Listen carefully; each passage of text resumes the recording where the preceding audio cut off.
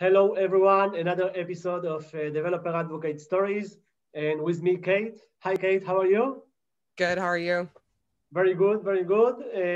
Still in the COVID, but trying to live the life as we can. Can you tell me a little bit about you, the company that you work? Yeah. So I work for JFrog. I'm a developer advocate there, obviously. And we build DevOps tools for developers. Our flagship product, I guess the one people are most familiar with, is Artifactory, which is a universal binary repository manager. It's kind of like source control for your compiled binaries. But we do also have our own CI/CD tool called Pipelines. We have a vulnerability detection tool called X-Ray. It's a end-to-end DevOps solution. And recently we released a free tier of that. So now just like anybody can use it for their personal projects or whatever. Great. And a little bit about you. You started as a developer. What's happened before this role?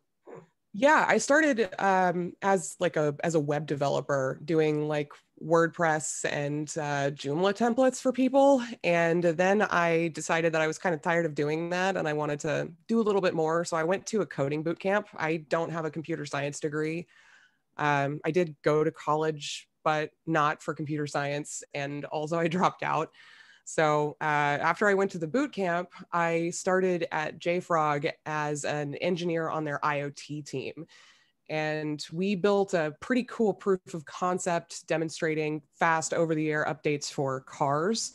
We may not like to think of cars as IoT devices, but the reality is that there is at least 3 or 4 computers in any given car, and in the really modern ones, considerably more than that. It is a data center on wheels. So it kind of seems odd that for the overwhelming majority of them, Tesla is absolutely an exception here.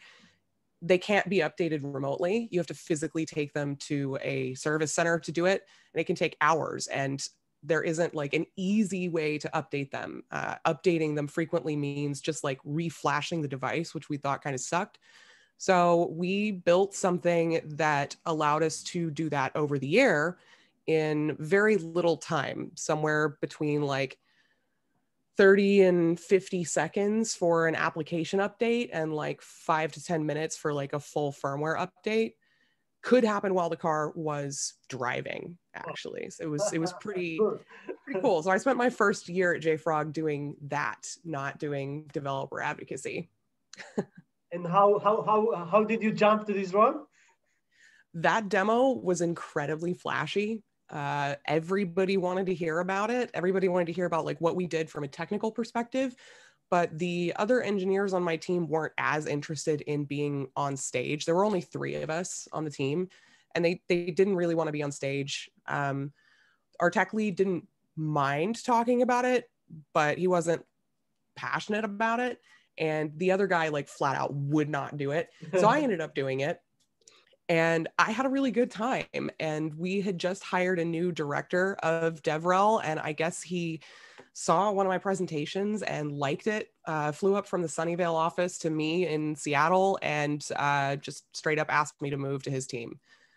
And I waffled on it a little because I didn't want to be one of those developer advocates that doesn't write code anymore. But he promised me I would get to spend as much time coding as I wanted. So I waffled on it for a couple of weeks and then jumped ship. And I don't regret that. And did he lie, or you are still writing code? No, I do still write code, and it is as much code as I want to write. I actually have Fridays on my calendar blocked off just for coding. I don't always actually use it for that. It's more of a way to make sure that like people don't put meetings on my calendar. But if I want to build like a new demo that's really involved, I can. I have a lot of control over what I do in the course of getting my job done. So if that means writing code, I can do that if I want to. And So, what no, else? It's to do what you want. This is yeah. the most important thing, that things that you enjoy.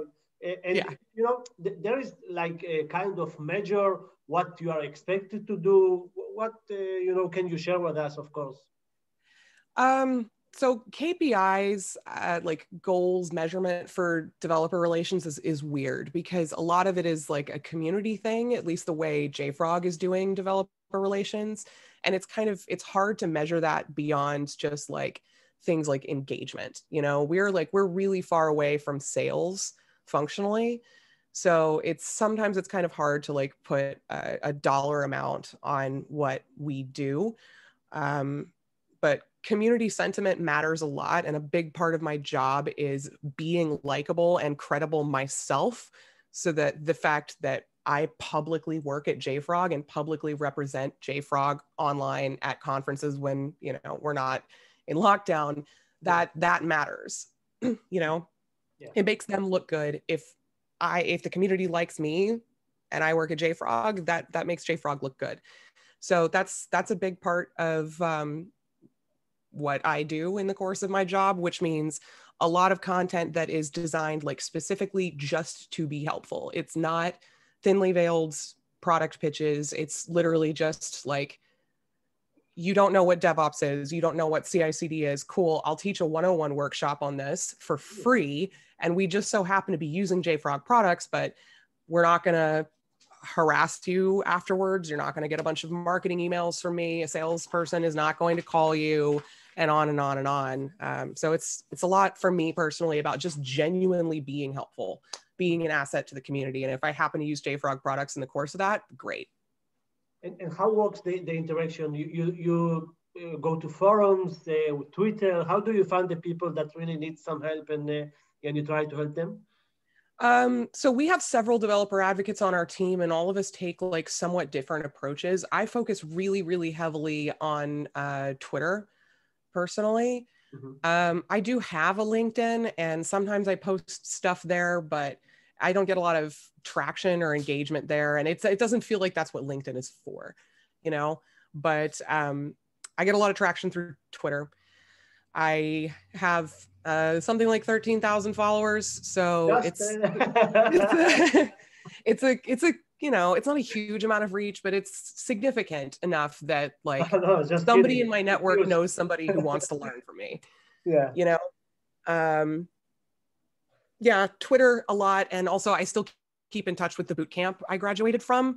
Mm-hmm. So I do some work with them. Sometimes I'll teach a 101 class to their students, like a DevOps 101 workshop. I also work with a couple of nonprofits that are like a little bit more targeted, that are specifically for like getting women involved in tech or other underrepresented minorities in the US into tech. So interesting. Yeah, it's also good for the soul, and also giving back. I believe it's very important. So maybe not maybe the last question, Kate. Can you share something interesting, cool story or funny story, weird story that you had during your job as developer advocate? So I think everybody has had like a live demo go badly at some point. And that's something we should normalize. Like, don't feel bad if your live demo doesn't go the way you expect. Something crashes, because like it happens all the time, and it happens so often, honestly, that I'm convinced that if it doesn't happen in your demo, the audience thinks it's fake. So of course I've had that happen to me before. Funny though, because that's never funny. That's always like mortifying. To the audience, it's funny.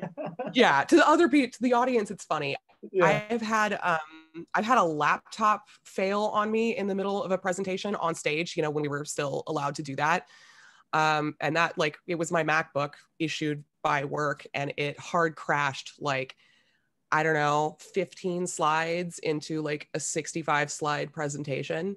And there was just nothing I could do. Like, I stood there, this was really early in my career too, so I didn't know that this was a thing that happened occasionally. I was terrified, and I stood there like frantically trying to reboot my computer, and it would not turn on. It was fully charged. It just crashed. There was nothing I could do about it. Fortunately, this was at a conference in Tel Aviv, actually. Okay. Fortunately, they had a backup computer, and I was able to get my slides off of that. But the result was that, you know, I'd spent like 12 minutes at this point trying to juggle between like my crashed computer and the new computer, trying to get my presentation back up out of a 40-minute slot.